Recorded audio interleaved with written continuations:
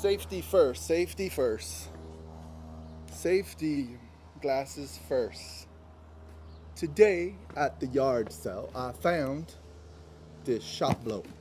This is a shop blower, you see? I'm very kind of happy with this. I went on the internet. This is a $20 shop blower I got for $5 at the yard sale. Check this out. It's very nice. Look at, brand new, never used shop blower.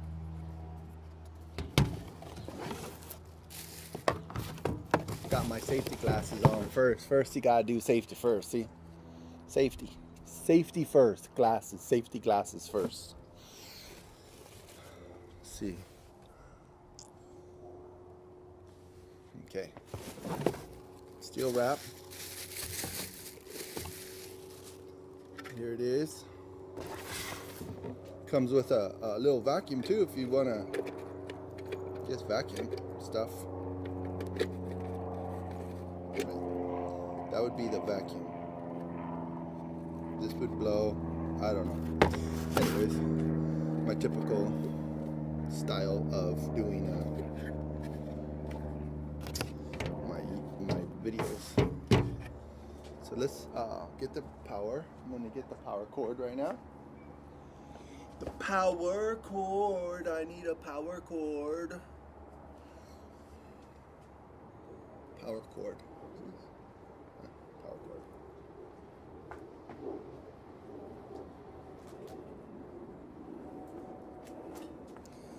Need some power. This is electric. It's a blower and a vacuum, but I'm not very sure. I don't know why it says vacuum. You can look at the instructions when in doubt. Read the instructions and see what it's all about.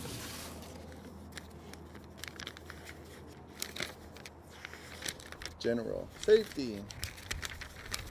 Pages and pages of safety.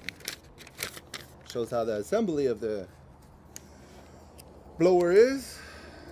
I was really excited to find this because look how compact this is. Look. Compact.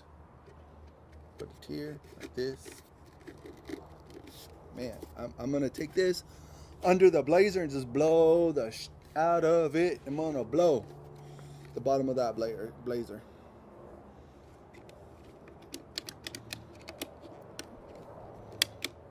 Has a little safety stuck button. See what it says about the vacuum attachment. Blower, and the number 6 is the collection bag. There's a ring. The ring is on it already. I don't think it's ever been used. It looks so new and nice. Collection bag.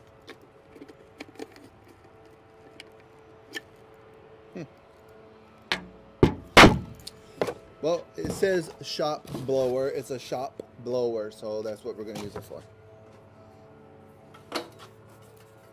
Check this out. You ready? Here we go. Here we go. That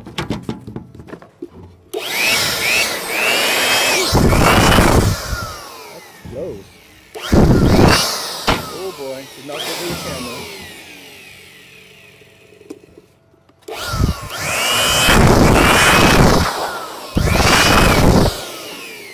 It says it blows up to 75 miles an hour.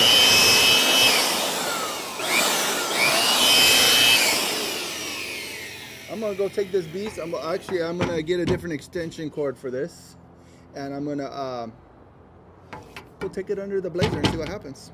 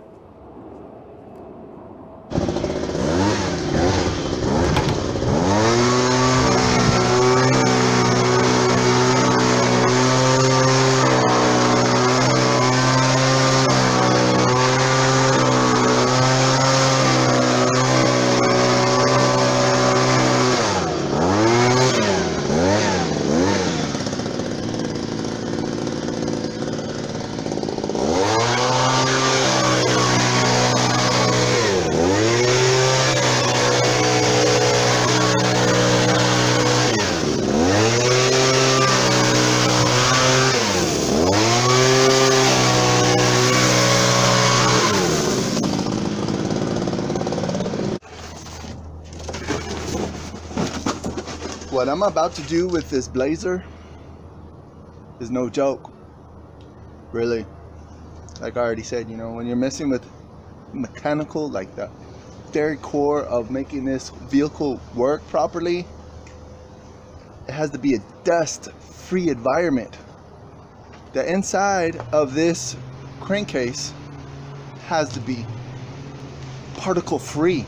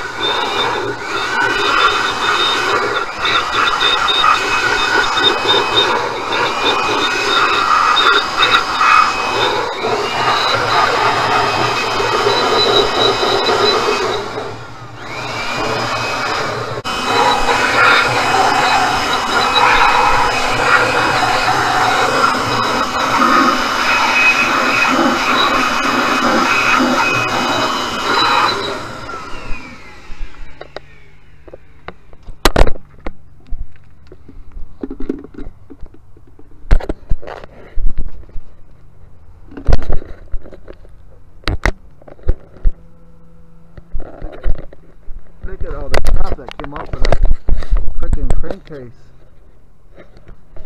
You see all of that debris? This is why you must at least dry clean the crankcase.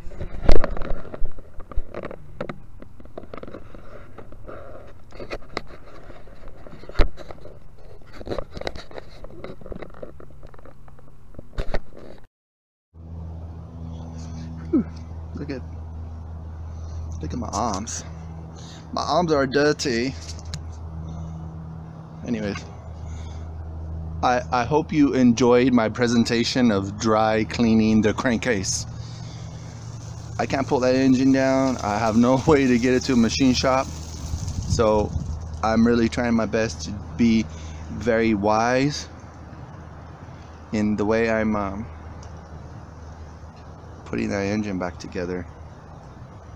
So hope you guys enjoyed it. Please share this video, please like it, please leave your comments. Again, that's how you dry clean the crankcase, and the comparison between a small this is what I used today, the Torelli little blower for dry cleaning the crankcase. Very effective, $5 at the yard sale. This is a really good deal, man.